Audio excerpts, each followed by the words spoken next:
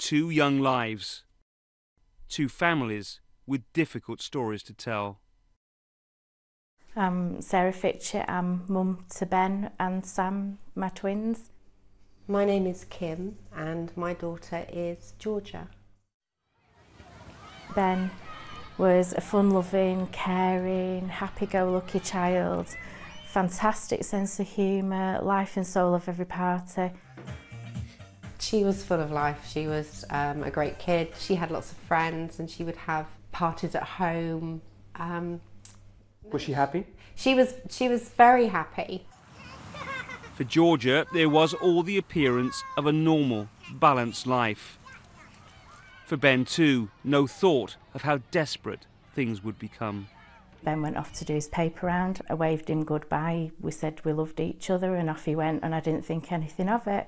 He was late, and I can't remember what attempt it was to ring his telephone. Somebody answered it that was clearly not Ben. And I was, Ben, it's me, it's Mum. And they kept saying, who is it? And I was like, it's Mum, that's Ben's phone. Why have you got Ben's phone? She's the first child from our family to actually go to university, and everything seemed to be going so well, and I was relaxed thinking, she's there, she's doing it, she's doing the dream, and she's, you know, perfectly happy, until I had a phone call. The 2 officers turned up on the door and I knew straight away that he wasn't alive. What had happened, sir? We were told that he had died on the motorway, and that was the day our lives changed forever. Teenage suicides are rising. This week, the government said it wants to reduce the stigma of mental health problems, get more support into schools to young people who desperately need it. And I just got in the car and I drove up there and I just felt sick. The whole journey I felt sick. I didn't know what was going on, what had happened. I just wanted to see my daughter. You always over-worry. Georgia survived. She'd managed to call the Samaritans for help. Her life saved, but painful memories. I didn't want to be here anymore. I didn't want to feel the hurt and the pain that nobody else could see. And that's when I thought that it would all stop, it would be over, if I managed to take my own life. Did you try to take your own life, Georgia? Yes, I did.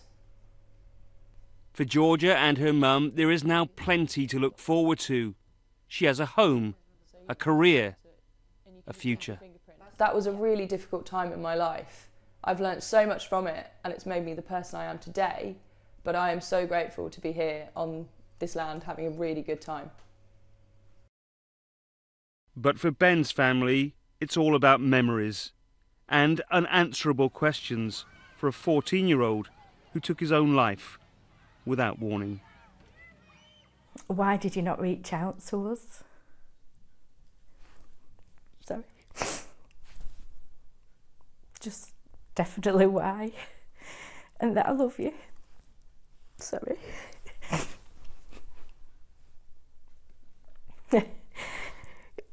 It's just not knowing.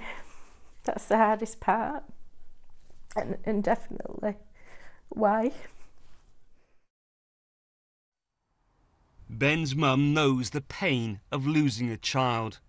Now she's working with the PAPYRUS charity to tell his story, raise awareness, work to prevent more young lives being lost to suicide.